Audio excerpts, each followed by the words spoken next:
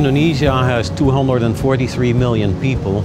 It is a region of extremes. You have people that are extremely wealthy and you have people that are extremely poor. The levels of education in the countryside in general tend to be lower. People don't like to live in the countryside because of the limitation in opportunities.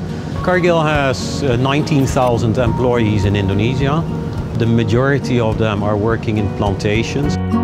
We work mainly in the rural areas where people are farmers. In a country like Indonesia and in a lot of other emerging markets, I think part of the strategy should be how do you connect with government and with the communities.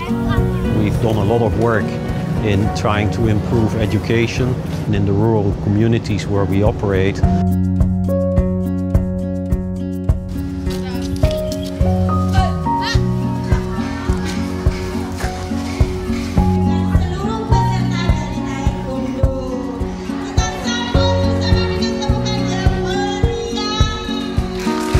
We work very closely with the head of the educational department. Salah satu roh ya, untuk menjadikan bangsa menjadi besar. Ya. Yang kedua adalah kaitan dengan peningkatan mutu. Yang ketiga adalah kaitan dengan relevansi antara lulusan dan tindak lanjut nanti lulusnya bagaimana.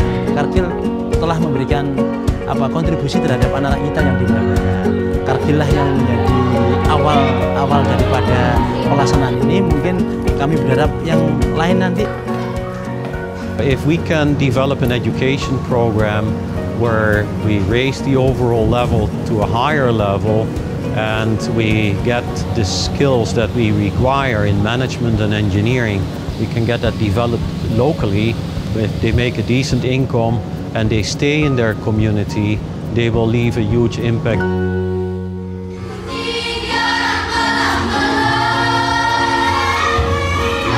I have worked 34 years in Cargill. I started to see that there was so much need and there was so little done by the government. When I moved to Poland, I started to raise money through running events.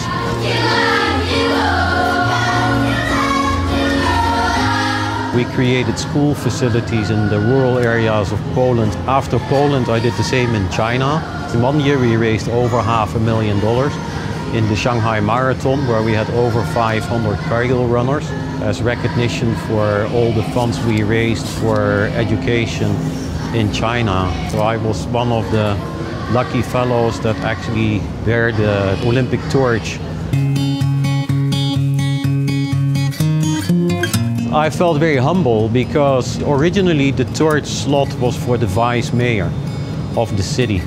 And he knew how much work we had done in raising money and helping in education. He gave up his slot and gave it to Cargill as a reward for everything that we had been doing.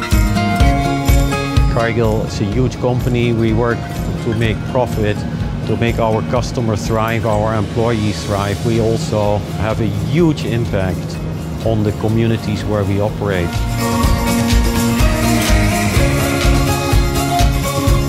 Here in Indonesia, we have employees, customers, government, all working together.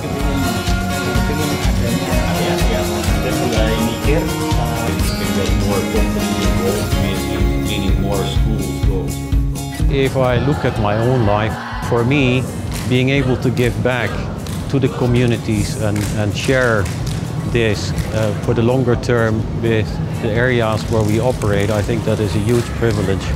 If we can lift them out of their poverty and raise the overall level of education and give them more opportunities, I think we'll leave a long-lasting legacy. I am Gerrit Heuting. I'm here in Pandaan, in the Starch and Sweetener location in East Java, Indonesia, and I am helping the world thrive.